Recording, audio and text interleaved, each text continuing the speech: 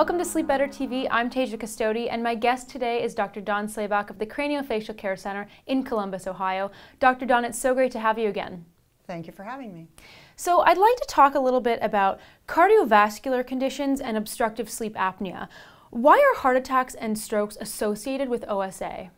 When a patient has obstructive sleep apnea, multiple times a night, they are stopping breathing and all of their cells are being deprived of oxygen.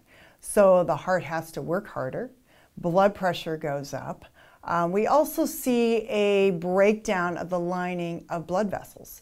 So it creates areas where inflammation occurs, plaque can be deposited. So we end up with narrow vessels in the heart, narrow vessels in the brain, leading to heart attacks and strokes, or as I call them, brain attacks. In fact, the incidence of obstructive sleep apnea in patients who've had a stroke is nearly 90%. So could you explain what resistant hypertension is and what's its relation to OSA? Resistant hypertension, or resistant high blood pressure, hypertension just is another term for high blood pressure, is when a patient is on 3 or more blood pressure medications and it's still not managing their blood pressure. And what the studies have shown is patients with resistant hypertension, nearly 90% of those patients also have obstructive sleep apnea. So what are some of the other cardiovascular conditions that are associated with OSA? One that's often overlooked is a dysfunction in the heart rhythm, particular atrial fibrillation.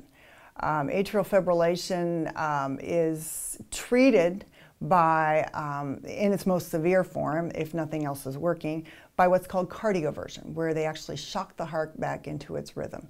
And what they have found is that a patient who has undergone cardioversion and experiences another episode of atrial fibrillation within a year, there's a high percentage, like over nearly 80%, who have obstructive sleep apnea.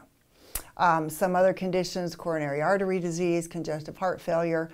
Again, we're dealing with breakdown of blood vessel lining, we're dealing with a heart that's having to work harder. So it just contributes to overall cardiovascular decline. Thank you for your time. Thank you for having me. My guest today has been Dr. Dawne Slabach of the Craniofacial Care Center in Columbus, Ohio, and you have been watching Sleep Better TV.